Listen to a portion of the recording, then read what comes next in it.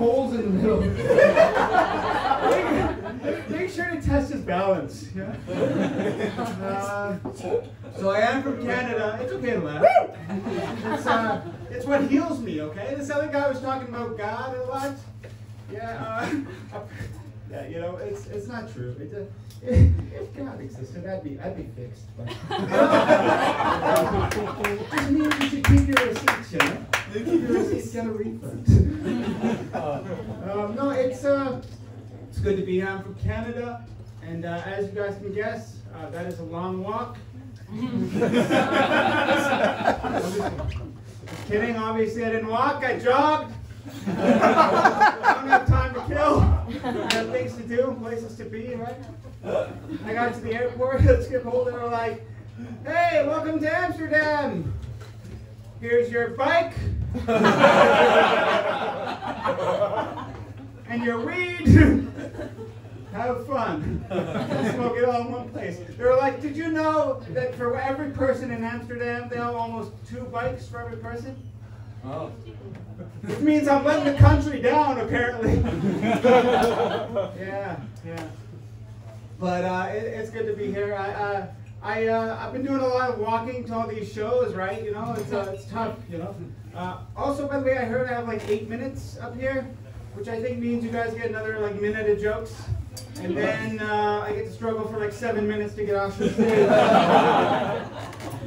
I'm just kidding, you guys. It doesn't take me that long to get off. It's a bit personal, but hey, you know, sometimes you run out of batteries. It's good to be here, though.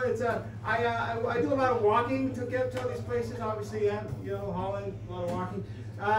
But I realized recently I need more comfortable shoes, right? You know, so I had to wear these like shoes that have these pink insoles in them, and it was tough because you know one shoe in English says memory foam, and the other shoe in French says memoire douche. And I just think it's kind of harsh for my shoes to start calling me a douchebag at 6:35 in the morning.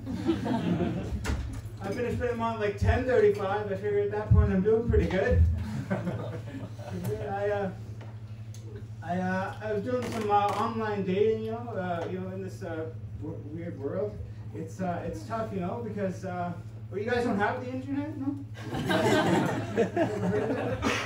You know, a lot of profiles out there, they say things like, I like long walks on the beach. And hot yoga. And that's not my thing, like long walks are just you. You go from the TV to the couch. Grab the remote, struggle back.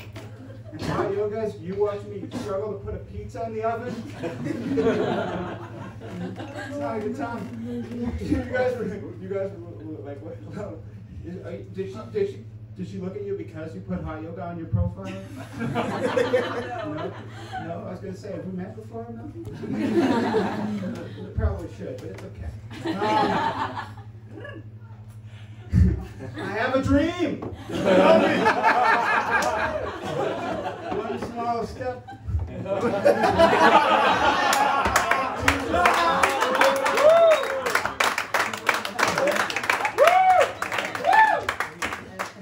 And probably 2 or 3 till I fall off the stage.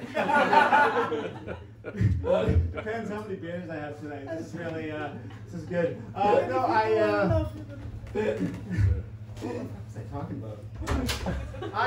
Anyways, some of you guys, oh yeah, okay, yeah, you know, I tried the internet dating, you know, I did have luck though, right? I asked a girl out on a date a while back, and what I asked was what's your favorite food and your favorite restaurant, but unfortunately my iPhone autocorrected the word restaurant to restraint. So, you know, it was still pretty fun, you know. I enjoyed it, you know. She didn't as much, you know, but that's what I told the cops anyways. I think she enjoyed it, right? But it's, you know, I really enjoy, I'm a big sports guy, if you can't tell. I'm really into soccer, that's my big thing. Only on the practice squad, though.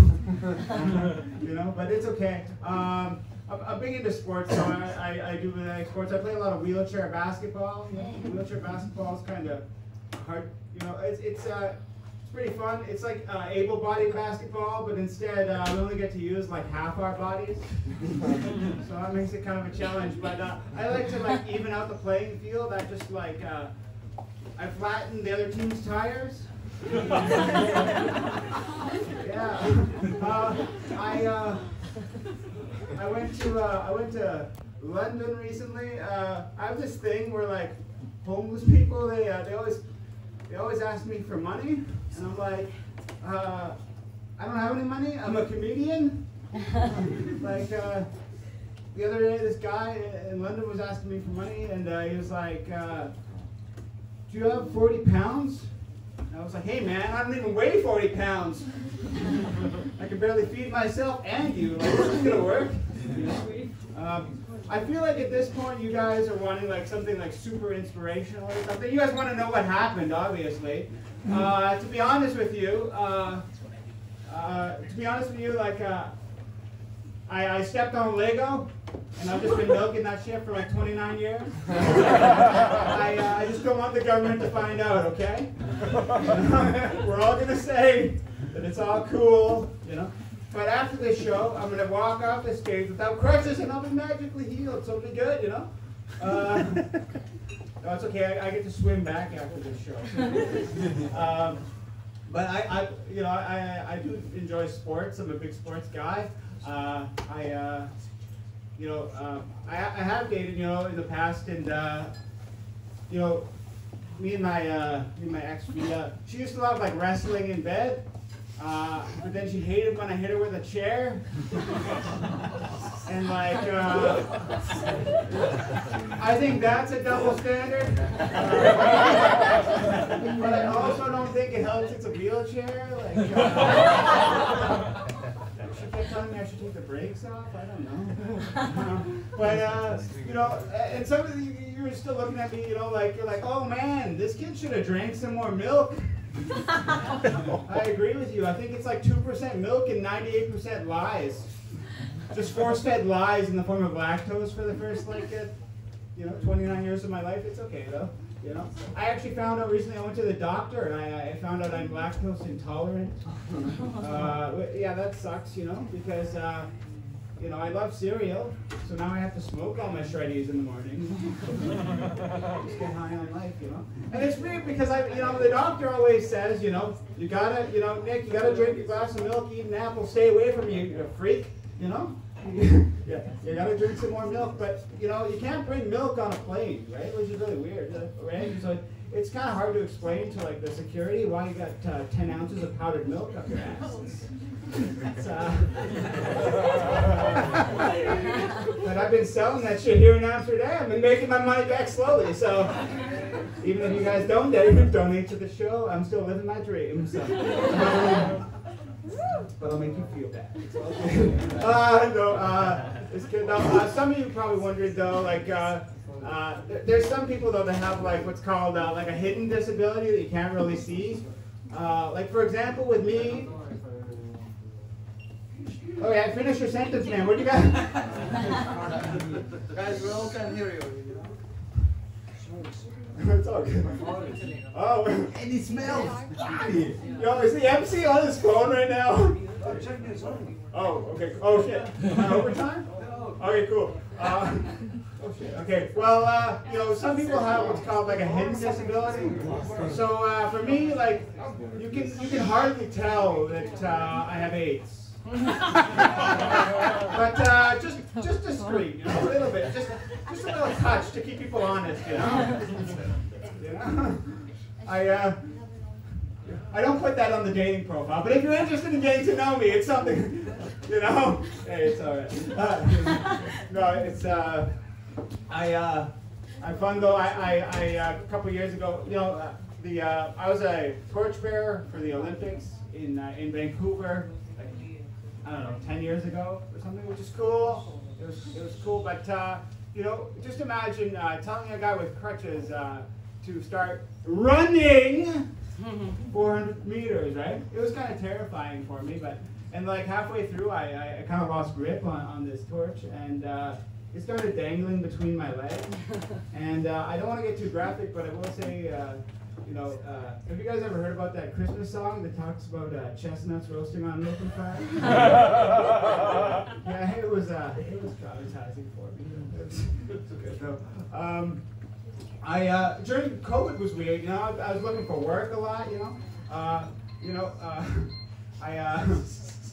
The one thing I wanted to do for a long time, you know, I wanted to go to a lot of garage sales and ask for, you know, what I've always wanted to ask, which is, so how much for your garage?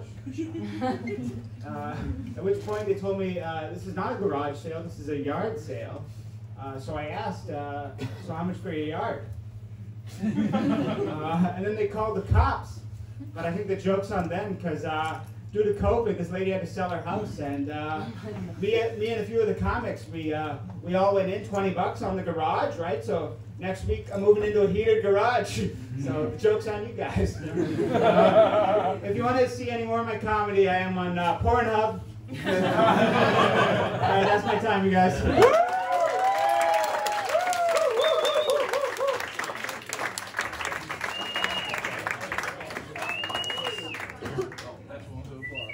Yo, what time is for Nick? That's the funniest comedians he's never done it. Keep going for Nick.